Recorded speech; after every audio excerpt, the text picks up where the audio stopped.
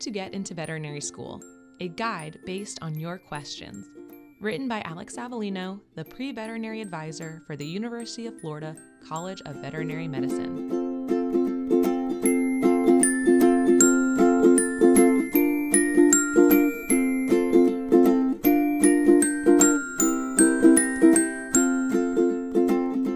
Author's note.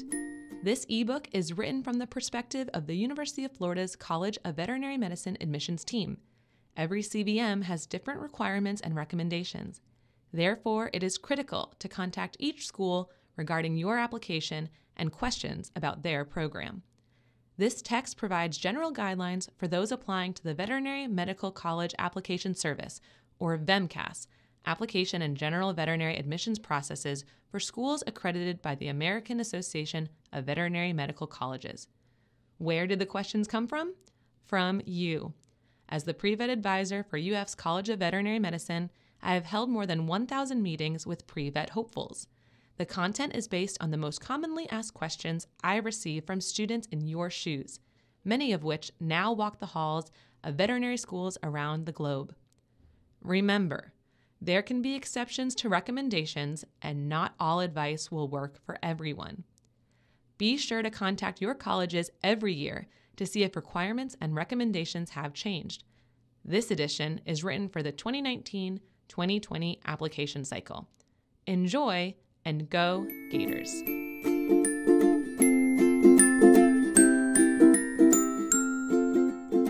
A note for parents and emotional support humans. Hello! By reading this book, you are showing interest and investment into your students' future.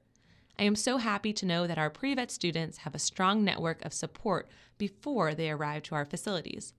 This book can help you help them navigate the sometimes daunting process of professional school and the veterinary application. For parents of children younger than 10th grade, is earlier always better? I receive many calls from parents saying they know they need to start early, which is great. But so many requirements can change by the time your child gets ready to apply to vet school that it may be better to focus on what you can control now. Think about which high school and undergraduate programs will provide them with the most opportunities, like clubs, research, volunteering, and a variety of upper-level coursework. And don't rush it. One of the most common concerns the admissions committees have are applicants who don't have enough life experience. Since this is professional school, it is important that your student do this with you, but also on their own. I encourage you to let them make the phone calls, send the emails, and set up the appointments with professionals who will help them on their journey. If they want you to come along, wonderful. But let them take the reins.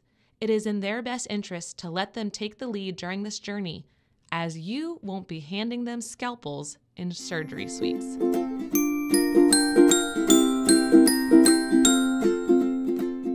Forward. Do I even want to go to veterinary school?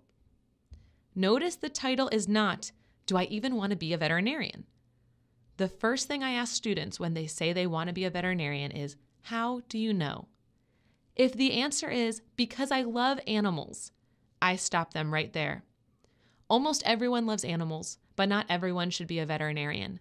To become a veterinarian, you must first go to veterinary school. So my follow-up question is, do you love science? For 4 years, in addition to your required undergraduate coursework, you will go through a strenuous science and practice-based curriculum. You will learn what a P wave represents in cardiology and learn how to identify an eosinophil cell in a horse. Your goal is to become a doctor of veterinary medicine, and doctors are stewards of science, research, and continued education. So you've got to love science first. The second question I ask, surprisingly, is, do you like people? I've heard folks give a lot of ratios, but the one I use the most is this. Veterinary medicine is more like 80% people and 20% animals. The people are who bring your patients into the clinic. The people are your technicians and support staff that you need to give your patient the best care possible. The people are the fellow veterinarians you work with to create comprehensive treatment plans. The people are the public you educate about zoonotic diseases, food safety, and animal welfare. So, if you can answer yes to loving science and liking people, then we can talk vet school. And of course, a healthy love of animals is helpful. Now, an exception to the recommendation, there are branches of veterinary medicine that deal less with people, but there will always be people.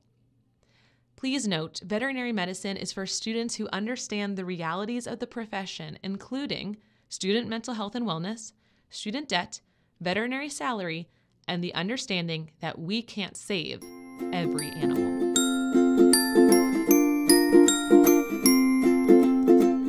Chapter 1. Know your schools. Questions answered. How many schools should I apply to? Does it matter when I turn in my application? According to the AAVMC, applicants should consider the 3 C's when choosing a program: cost, culture, and climate. Cost is the actual tuition and cost of living.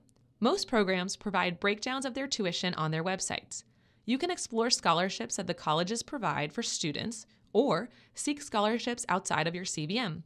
Some students choose to take out professional school loans. Schools typically have a different tuition for in-state versus out-of-state residents. Check out vetschoolbound.org to find out your best tuition options.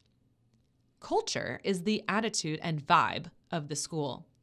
Do your prospective CVM's values align with your own? Does it seem like a school you will feel comfortable, welcomed, and enjoy for 4 years? Find out what the school is known for through website exploration and connection with current students or alumni. Culture can also include how the program is different from others. Does the college offer extracurricular support like tutors, career or financial aid advisors, and mental health counselors? Do they have opportunities for research, certificate, and dual degree programs? Climate is the physical location and weather of your CVM. What is the town like? How about the weather? If you know you love the snow, you can narrow your schools down to that climate. Consider if the location has what you need. Access to an airport, close to family? After you've narrowed down your top schools, it's time to check on the requirements. Does the school have minimum requirements for GPA, test scores, and veterinary hours? Do they have specific requirements for letters of recommendation? Keep track of these requirements and always check to see if there are updates and changes so you know you are eligible for each school and don't waste money on schools for which you are ineligible.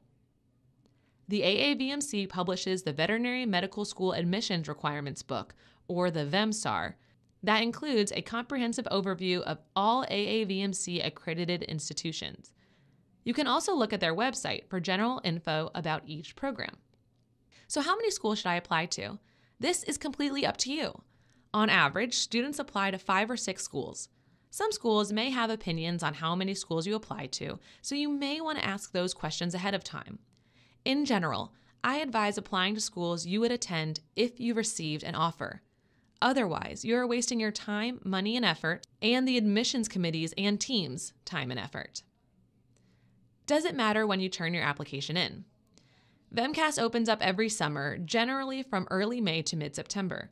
However, some schools may take applications throughout the year. Find out the critical deadlines through programs' websites.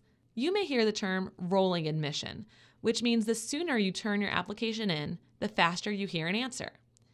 It can also mean that by turning your application in faster, you will be compared to a smaller pool of applicants, which can help get you a seat in the class. Many med schools have a rolling admission. Since Prevet and Pre-Med have similar prereqs, you will find many pre-med students in your courses. I advise you to follow the lead of other pre-vets and pre-vet advising, as pre-med is a different professional path. Contact your vet schools to see if they have a rolling admission.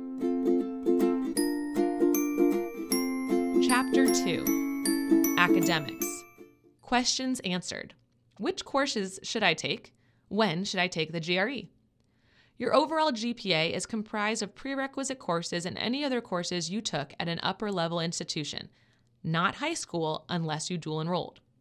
Veterinary schools may have other GPAs they consider, like science, last 45, and physics and chemistry.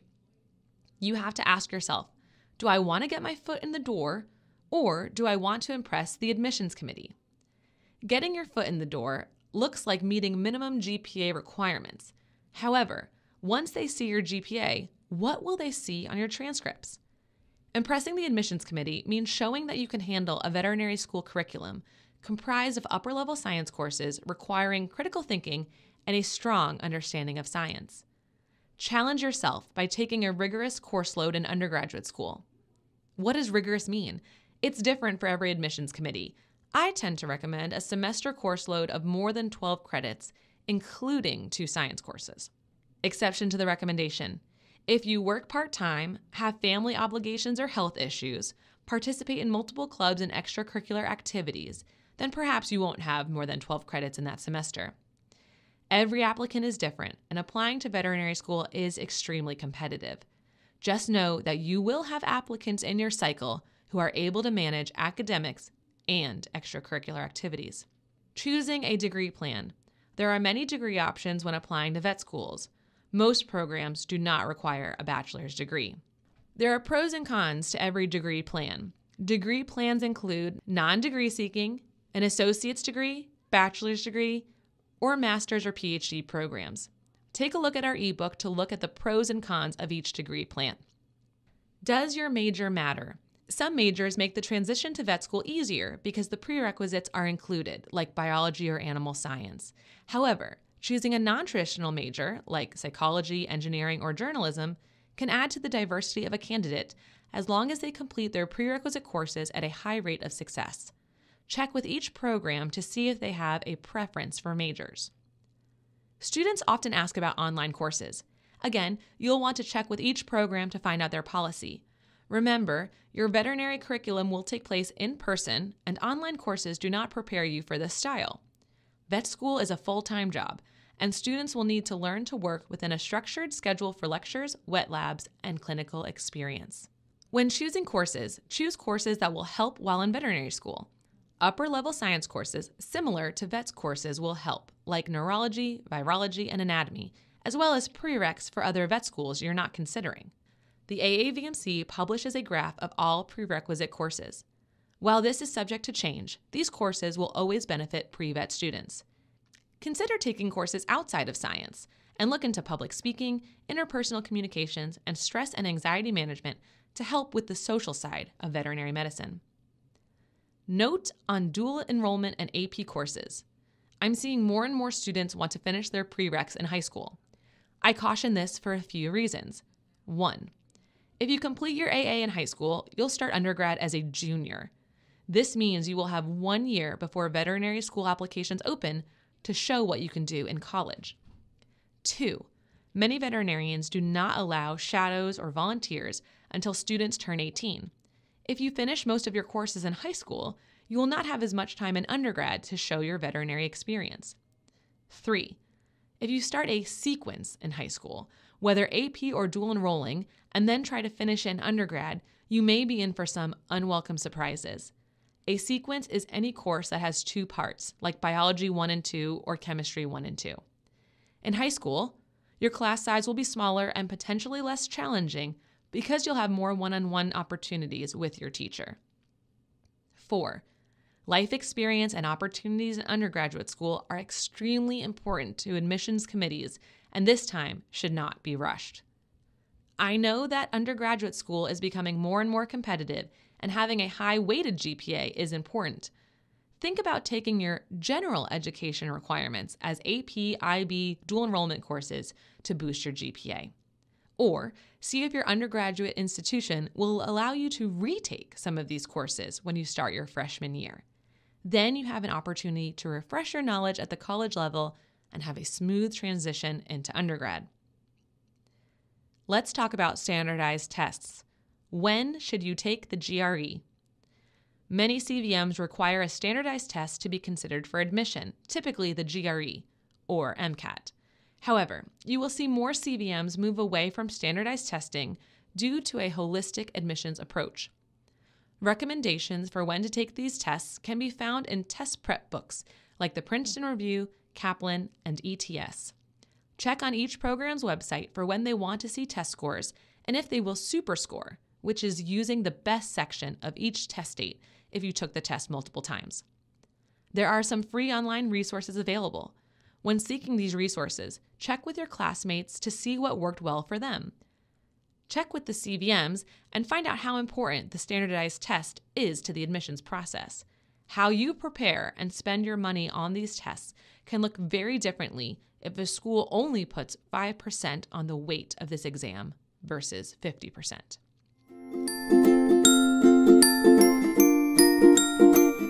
Chapter 3, Gaining Veterinary Experience. Questions answered. How much experience do I need? Do I really need large animal experience? How do you know if you want to be a veterinarian? Spend time with them. Students often ask, how much experience makes me competitive? That answer depends on each school, as some require a set number of hours. However, the goal should be to have a firm understanding of the profession and what the field actually looks like versus what we think it looks like or what we've seen on TV. Taking time to explore more than typical clinical practice helps students know the full profession.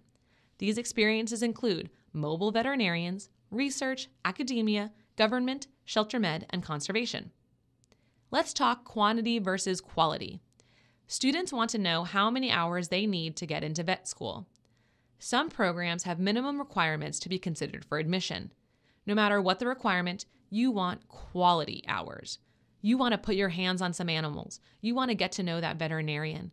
If cleaning kennels will eventually get you that experience, then clean kennels. But if all you'll ever do is clean kennels, start seeking other opportunities. How should you define your veterinary experience? Most students break down their experience into these categories: shadowing, volunteering, intern, paid. Shadow means you stand and watch, no interaction with any animals. Volunteering typically means you get to work with the vet and animals, but you aren't paid. An intern has the same responsibilities as a volunteer, but it's usually for a set period of time, like over a summer or a semester, and they may have a more outlined plan of projects and responsibilities. Paid experience is most valuable because you will gain the most responsibility and opportunities with the veterinarian. Remember, in all of your experiences, your goal should be mentorship. You want to become close with your supervisors to learn, try new experiences, and to potentially earn a letter of recommendation. How do I get experience? 1. Start with who you know. If your family has a veterinarian, begin with them. If they are not hiring or do not take volunteers, ask them who they know who might. 2. Use resources. Pre-veterinary clubs are great ways to stay up to date with opportunities. Plus, if you have friends in clubs who have volunteered at a clinic, you already know that there is a chance. 3. Call. I recommend students create an Excel spreadsheet with 30 clinics they have Googled and are willing to travel to. Include details like the phone number and the practice manager's name if you can find it on the website. That way, you are organized and ready to go when you start making your phone calls. I don't recommend email, as folks are busy and you won't get an immediate response, unless their website explicitly states that volunteers should email. A quick, polite, and professional phone call to the practice is all you need to find out if volunteering is an option. Some clinics don't take volunteers. For whatever reason, it's common. Move on to the next. Note, I do not recommend walking into a practice with a resume to ask if you can volunteer. Clinics are very busy, and it shows respect for their time and yours by making a connection by phone first. If you are considering a particular path in vet med, make sure you gain experience in that area before you write about your goals in an essay or bring it up in an interview. For example, a student who claims they want to be an aquatic animal veterinarian but have no aquatic animal experience makes no sense. Be sure that your application and your experiences add up. Many pre-vet students have family members in the veterinary field. While these connections may allow you to begin working in a clinic earlier or provide more hands-on opportunities, students should seek other opportunities outside of their family. Be sure to avoid letters of recommendation from family members. Some programs may require or strongly recommend certain experiences, like large animal or research. Even if it's not required, your application will be more attractive by having a variety of diverse experiences. So to answer the question, yes, I recommend getting large animal and other experience. Chapter 4, Gaining Extracurricular Experiences. Questions answered. Do I need research? Should I study abroad? What kind of experience does an admissions committee want to see? The 6 experiences on VEMCAS are veterinary experience, that's with a veterinarian, animal, no veterinarian involved, employment, not animal related, extracurricular activities, research, and volunteer, not animal related. I advise you to avoid using your own animal experiences when you log your hours. For example, you would not log the hours where you took care of your own dog. However, if you show dogs at official competitions, this would be appropriate because it is an established organization. Note, each school may differ in opinion on how to categorize your experience. For example, if you are doing research with a veterinarian, do you put that experience under veterinary or research? If you are working at a veterinary hospital as a receptionist, but sometimes come in contact with a veterinarian, do you put that under employment or veterinary? You will need to contact your CVMs to find out their opinion on distinctions. Students often ask what experience will make them stand out. Instead of focusing on standing out, focus on showing that you are ready to go to vet school based on the experiences you've had.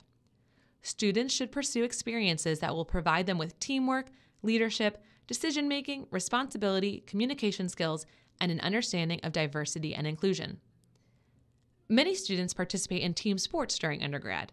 These experiences can mold leadership, communication, and teamwork skills, and can also help with your exposure to diversity and opportunities to create inclusive experiences. Not into sports? Joining clubs that are not animal-related and seeking leadership positions provides opportunities to develop important social skills that admissions committees need to see. When it comes to study abroad, I see a lot of students seek this opportunity, thinking it will give them an edge for vet school. My advice is if you want to do it, do it. But don't do it because you think it gives you an edge. So many students study abroad that it doesn't necessarily stand out, but it can provide lovely memories and opportunities that you can use in an essay or in an interview.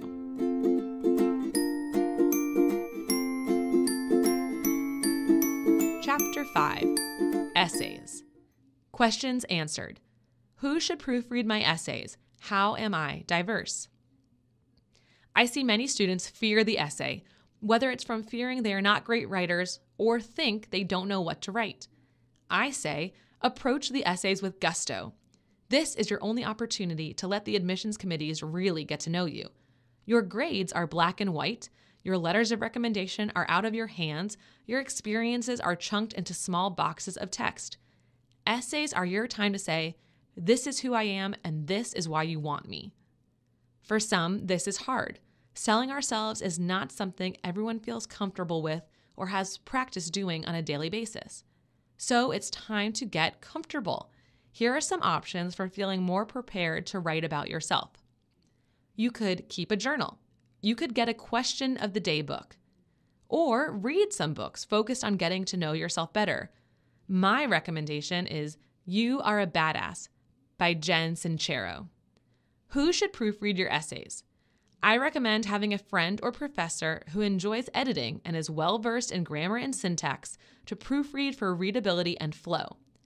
Then ask a veterinarian to check for veterinary content. Some colleges offer career resource officers or other programs that will edit essays. Note on non-traditional students. Some students are worried that because their path is a little different, they have less of a chance of getting accepted. Let this work for you. If you are older, write about how your life experiences have prepared you for vet school. If you've had a different career path, write about how you know vet med is for you because you've tried something else. Diversity and inclusion is important in all professions and classrooms. It is particularly important in veterinary medicine because the field is quite homogeneous. Many veterinarians look the same. There are many resources available for understanding diversity and inclusion. Check our ebook to find some of the links or Google diversity and inclusion in veterinary medicine. Identifying how you are diverse and being able to share these parts of yourself in essays and interviews will help an admissions committee feel excited about admitting you into their program. They will see that you can help their school reach new heights in vet med.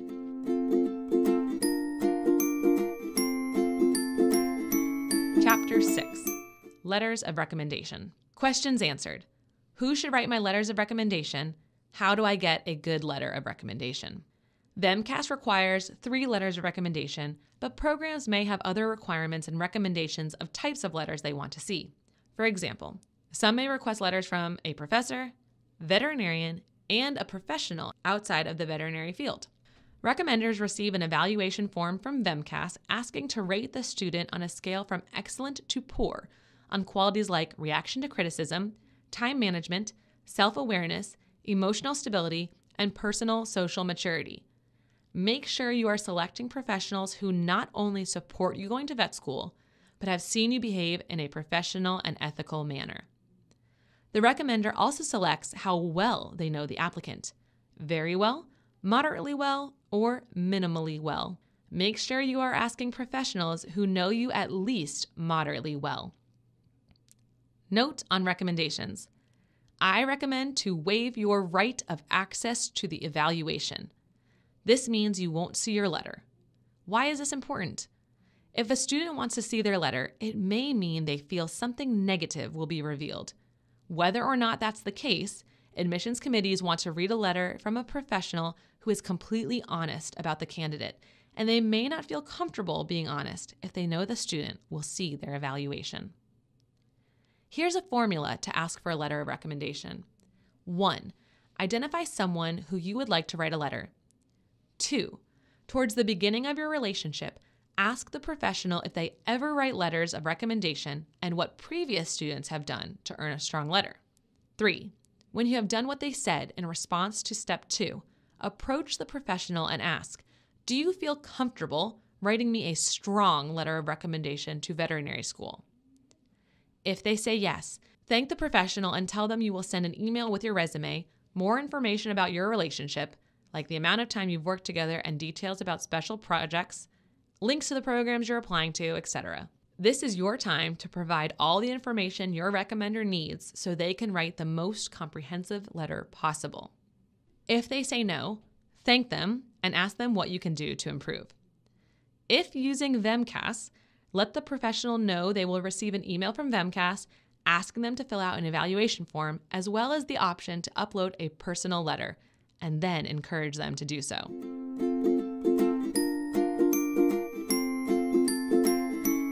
Chapter 7, The Interview. Questions answered. How do I prep for an interview? What are the biggest mistakes people make in interviews? There are many types of interviews from multiple minis to behavioral. Go to each school's website to find out what type of interview they have so you can prepare.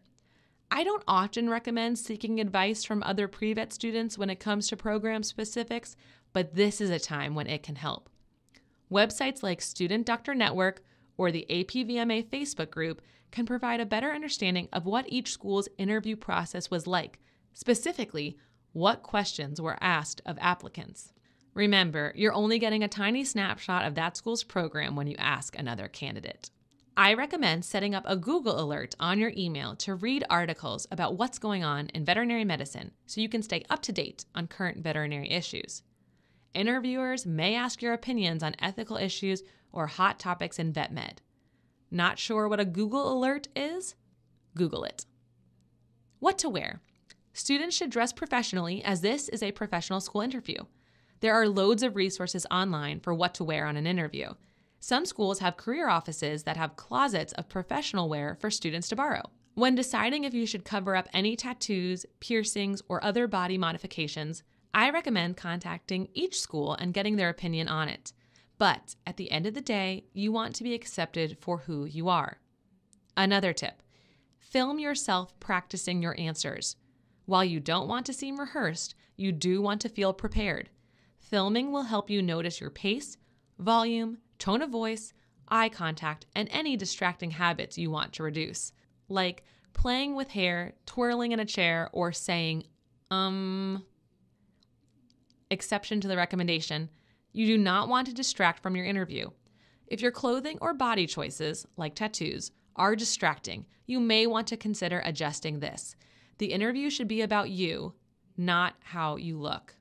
A big mistake I see in interviews is when students cannot answer ethical or current event questions in vet med. For example, not knowing the difference between animal rights versus animal welfare, their opinion about trap-neuter return programs, or how veal is harvested. We want our future vets to know that veterinarians play an important role in human and animal welfare. Learning about these topics will show your interest in the field and get you excited about the role you can play. Another mistake is when students can't evaluate their experiences and articulate them to an admissions committee. Here is a common interview question. Tell us about a time when you made a mistake.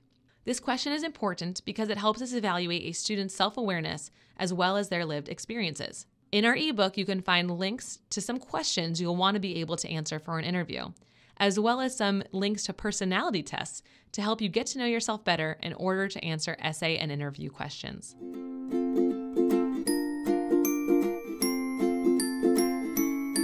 Chapter 8, How to Approach Sensitive Topics.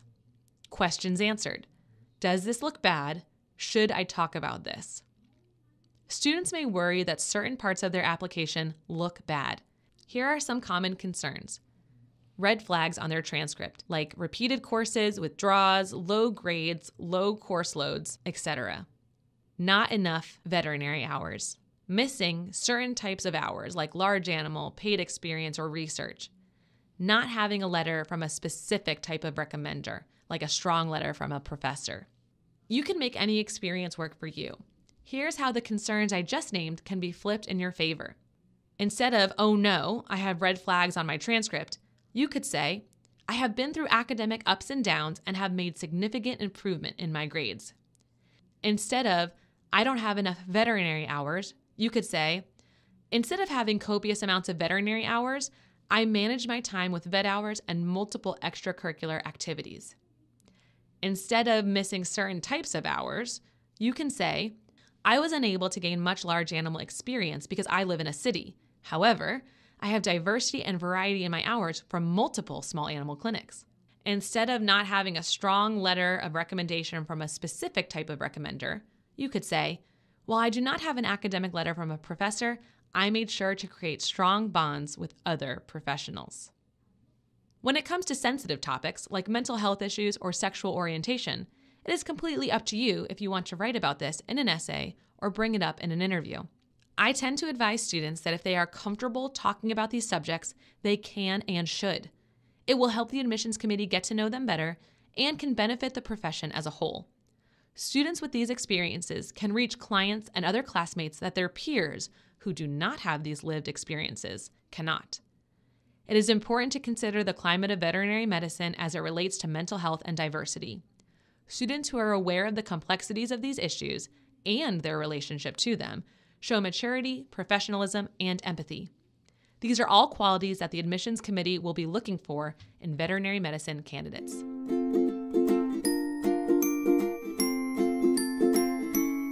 Chapter 9, Understanding the Odds. Questions answered. With everything I've told you, do you think I'll get in? And is it okay to apply more than once? I never know if a student will get into vet school. I see students who are well-rounded, have everything, and sometimes they still don't get in. And I've seen other students who I think could use another year of experience or social development, and they are accepted on the first try. When students ask me if I think they'll get in, I always say, I have no idea. Admissions processes are incredibly complex, and there is no perfect formula for getting into vet school. So I tell students, plan to apply more than once. In the United States, there are more than 6,000 applicants each cycle for about 3,000 seats. Veterinary school is competitive. This means it's normal and natural to apply more than one time. If you're feeling discouraged, check out the link in our ebook for a special message from veterinary school students. Show why your experience matters. If you decide to get a minor in business, tell me why an admissions committee should care about that. Same goes for study abroad and multiple vet experiences. Tell us why we want a student who has these experiences. Sometimes, the odds of getting in depend on who else is applying. Every applicant cycle and pool is different. The year you apply may be a competitive year for your program, and it might not work out. Keep going, show resilience, don't give up.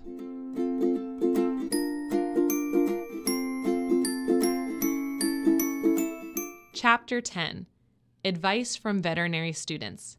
Here's some advice you'll find from current veterinary students. These answers have been edited for length and clarity, but their passion and enthusiasm for the readers remain. Julia says, find who you are outside of this profession. Discover what you enjoy outside of that to stand out during applications. Keep yourself sane during classes and grow close with people outside of the field you might not have met otherwise. Michelle says, I think everyone should work on a farm for at least a summer. I did everything from bale hay, drive the tractors, help with the cows, tend to the pigs and chickens, sell the produce at market, and more. It gives you a whole new appreciation, perspective, and value of hard work. Megan says, I did research in a dairy science lab for about 5 semesters during undergrad, which led to second authorship on a paper that was published in a journal. Eric says, even before the application opens, do research on potential vet schools you want to apply to. When the application opens, start it immediately and work on it in chunks. When I did it, I had my resume open on another window and would cut and paste my activities into VMCAS. From Ashlyn, I went to Zambia, Africa one summer and worked with a local vet. Not only was it a cultural experience, but I also got a ton of hands-on experience. We vaccinated hundreds of dogs, cats, chickens, goats, pigs, and cattle. We also did herd management, dehorned, trimmed hooves, removed tumors, and castrated piglets. If you have the opportunity to travel and integrate veterinary medicine, do it. Jalea says, I would say the one thing that made my application stand out was playing softball. This experience included community service, leadership, and the ability to deal with different personalities and adversities. From Stephen, some of my most useful experiences were volunteering and shadowing at various facilities, from shelters to high-end private clinics to rescue facilities. I had a job at SeaWorld, which required me to get on a microphone and address thousands of guests every day. Now I feel prepared for most situations and rarely get overwhelmed or feel I am completely in uncharted territory. Michelle says, I took a gap year before applying because I really wanted to have time to focus on applications and the GRE. I also had 7 years of vet tech experience under my belt. Having all that experience made me super comfortable in my interview and answering questions felt natural. From Thomas, if I could go back to undergrad, I would definitely seek out more research opportunities. During my undergrad, I was afraid that if I sought out too many extracurricular activities, my grades would suffer. Now I realize that the experience I would have gained would have far outweighed the unlikely negative effects on my grades. And finally, from Shelby, if you don't get in on that application cycle, don't fret. Make sure you sit down with a few people and advisors and mentors and go over how to make your application better for next cycle. Take the challenge to get more experience and become more knowledgeable in the field. I never wanted time off between undergrad and vet school. Now, having the 2 years in between, I have been so grateful for the time to experience life post-grad, gain lots of vet experience, and build more connections.